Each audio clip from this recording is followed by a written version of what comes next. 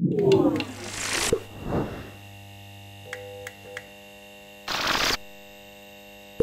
everybody, welcome back.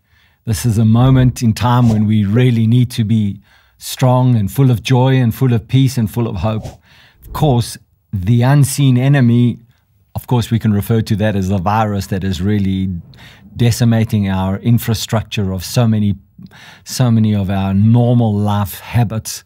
But also the unseen enemy is the enemy of God. No sickness and disease comes from the presence of the Lord. All sickness and disease emanates from the unseen enemy of God and the enemy of the believer. I want to read you this passage of scripture from Psalm chapter 27. I'm going to read from verse 1. The New Living Translation says, "The Lord is my light and my salvation. So why should I be afraid?"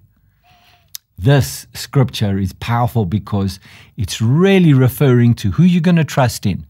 If the Lord is your light and the Lord is your salvation, who do you need to be afraid of? Why should you be afraid even of an unseen enemy that would come and try and take everything away from you and I?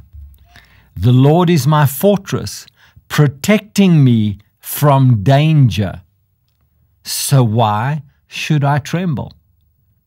That's a good question. Why should I be afraid? Why should I tremble when the Lord is my salvation? The Lord is my light. The Lord is who I put my trust in. Not what the doctors say, not what governments say. The Lord is who I put my trust in. Yes, I am going to obey what the law of the land says I must do. Yes, I'm going to take every medical precaution and every economic precaution I can take that is just wisdom, to protect myself as much as I possibly can. But my trust is in the Lord, who is my light and is my salvation. So I shall not want to tremble. Verse 2 says the following: when evil comes to devour me, or when evil people come to devour me, when my enemies and foes attack me, they shall stumble and fall. So in this case, it's not necessarily a person, but it is an unseen enemy that is as good as someone coming to attack my very substance of my life. I will not be afraid. I will not tremble. I trust in the Lord, who is my light and my salvation. So come on, everybody, join me today. Join me in this moment and praise the Lord regardless of what things might look like. Give voice to your praise. Open your mouth and praise Him and rejoice and give glory to Him and give honor to Him, because that way you will defeat the unseen enemy.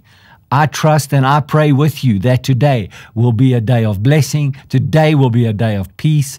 Today, there will be no danger or trembling or being afraid by you. Today, you will experience the victory of God.